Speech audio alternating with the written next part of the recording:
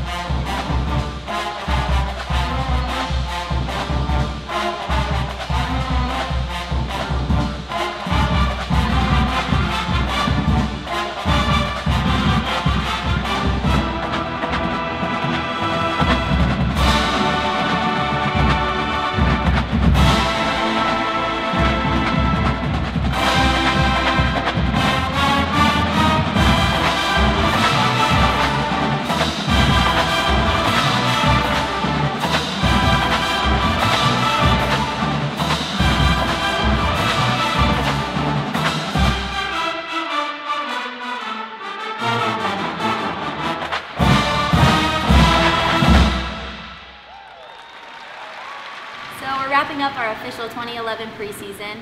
Thanks everyone for following us through these last 7 days. It's been a really successful week for us. We're coming out strong as ever, and we hope to see you on September 1st against Fordham in Rensselaer Stadium. Thanks again.